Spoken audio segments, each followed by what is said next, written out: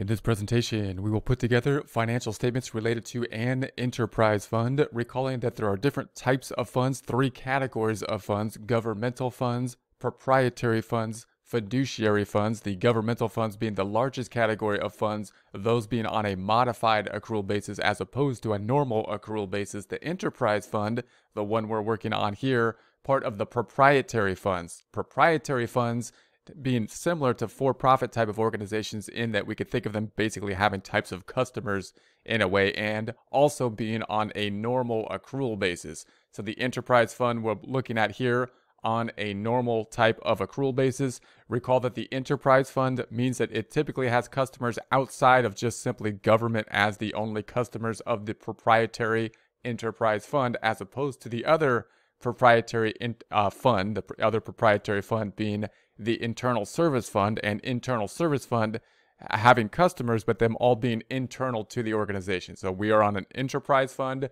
accrual basis, and we're thinking about a fund that has customers, proprietary type of fund financial statements. We're going to have the information on the left-hand side. Assets are going to be in green in our trial balance, liabilities in orange. The light blue is what would be the equity section in a for-profit type of organization.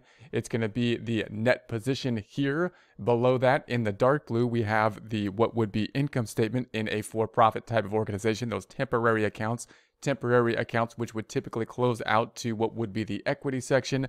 In here, of course, closing out to the net position.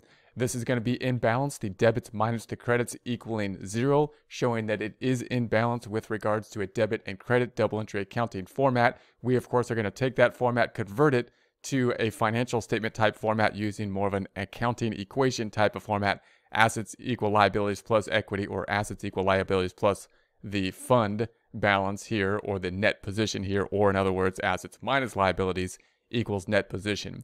We have the first statement we will be working with, the statement of revenues, expenses, and changes in fund net position, in essence similar to the income statement. So we're going to start off with a statement similar to an income statement. That's probably what I'm going to refer to it most of the time as, the statement similar to an income statement, because it's shorter to say that than statement of revenues, expenses, and changes in fund net position. As you look at this title, however, note that we could tell that it's going to be an accrual-based statement as opposed to a modified accrual statement by the term expenses.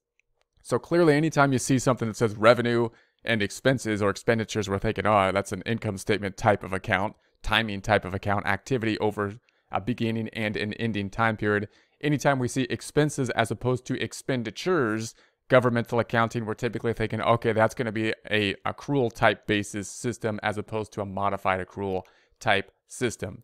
We're going to go straight down these items down below in the dark blue area. We'll start off with the sales. So we're going to say operating income, colon, we'll then bring in the sales. So we're going to pick up all these items. This is a credit represented by the brackets down here. It's going to be a positive number, of course, up top because we're in a plus and minus format. Note the name of the revenue account, sales, as it would be typically in a for-profit type of organization that sells something like merchandise. So it's very similar to a for-profit in that way. Even the terminology of the sales line, the revenue line being sales, being much the same. Then we have the operating expenses, and you might say, well, wait, what happened to the interest? What happened to the capital grant here? Those are other types of increases in what we would think of as basically the net income type of account or calculation. However, these two items are not part of normal operations. We're thinking of the enterprise fund as if it's going to sustain itself in essence through normal operations. And so we're dealing first with those normal operations items. And that would be the sales minus the normal expenses. Normal expenses including the management and admin expense. That's the $341,874. The maintenance and distribution. That's the $657,474. The treatment plant, that's going to be the $658,294. The uncollectible accounts, the $305,890. Oh, that's the 343. Then we have the depreciation of the $613,432, and the total operating expenses then summed up to the outer column. Notice the item here that we skipped, of course, being the interest expense, and the similar kind of reasoning is happening here. The interest expense is going to be something that isn't part of the normal operations because it's a loan. So we're going to bring that up outside. We're going to have the normal operating activities, revenue minus expenses, and then bring up the non-normal type of activity. Also note that the expenses, of course, are brought into the inner column subcategory. Then we're going to bring the subtotal out to the outer column as we have done here with the 2,286,417. Then we take the sales minus the operating expenses to get the operating income, that of 952,151. Then we have the non-operating revenue and expenses. This is where we're going to pick up the interest income. Non-operating, it's going to not be part of the normal operations similar to a for-profit organization, as well as the interest expenses. These are things that we wouldn't have the expense, of course, if we didn't need the financing, therefore not part of normal operations. We wouldn't have the interest income if it weren't for the investments that were made. And note that this isn't a company that's in the business of making investments. The normal operation of the company isn't, in essence, an investment firm. So then if we sum those two up, we're going to say that the expense is greater than the income. So we're going to subtract these two out. We're at 119,899, basically an expense winning or over the income. Then we have income before transfers and contributions, which of course is going to be the operating income where we left off prior to this section, minus the expenses here, the net of the expenses being higher than the revenue, that giving us the income before transfers and contributions. Then we have the interfund transfer out. So the interfund transfer out being the 817,580. That of course is money that's going somewhere else to another fund typically. So it's going to be internal going to some other fund, not part of normal operations. It's not going to be expense that we would put up top, but it's going to be a decrease in what we would consider basically flow type of accounts, temporary type of accounts, and therefore we're going to put it down here, down below. Then we have the capital contributions, the 486,420, and that's going to be this item. That's going to be the grant that came in. That's money that increased, acting like sales, not part of normal operations, however, because it's a grant money, not part of the normal enterprise fund type operations. So therefore, we're going to put it down below rather than up top. Then we're going to say that the change in net position is where we were at before, the income before transfers and contributions, the interfund transfer out minus, and then the capital contributions plus. That gives us the change in net positions, the 501.92. That, of course, matches our bottom line here if we were to add up basically credits minus the debits of these dark blue or income statement type numbers. Then we're going to tie this out to the net position section, which is going to be like the equity section. We're basically tying it out to the section on the what would be similar to the balance sheet statement. And we'll do that by saying, what's the beginning net position? It's going to be this 3,174,94 plus the 2,052,960. Let's add those up. We've got the 3,175,094 plus the 2,052,960, and that gives us the 5,228,054. That's the beginning balance. You can think of that similar to retained earnings for a corporation, similar to a capital account for a sole proprietorship. Then we closed out, of course, what would be similar to the net income for a for-profit organization to it, and that's going to give us the ending balance. And you can think of the ending balance as, in essence, being the sum of all blue items, the credits minus the debits, that at 5,729,146. Then we're going to go to the statement of net position. The statement of net position being similar, of course, to the balance sheet type statement. We'll go through this balance sheet type statement from top to bottom, where we have the assets and then the liabilities and then the net position. Starting off with the assets, first asset being current assets, noting that we do have current assets and long-term assets because we are using basically an accrual method, or we are using an accrual method as opposed to a modified accrual used by other funds, such as the largest group of funds, the governmental funds here, enterprise fund, proprietary fund, therefore normal basically accrual basis. Therefore, we do have breaking out short-term and long-term assets. Within the short-term assets, we're going to have the cash, we're going to have the accounts receivable. We recorded it net meaning we're going to say accounts receivable minus the accumulated provision, which is like the allowance for accounts receivable. Then we have the accrued utilities. Then we have the due from the general fund and the interest receivable. Summing those items up, we're going to get to the total current assets, $3,001,028. Then we have the restricted assets, and we have the restricted asset here of cash. So we have a restricted asset of cash, that being $10,674 of the restricted asset. Then we have the capital assets, land. These are going to be the like property, plant, and equipment type assets, and we're just scrolling straight down here. So now we're at the land. We are at the building. We recorded the building net, which is going to be the building minus the related depreciation or accumulated depreciation. Then we have the machinery and equipment recorded net, which is machinery and equipment minus the accumulated depreciation.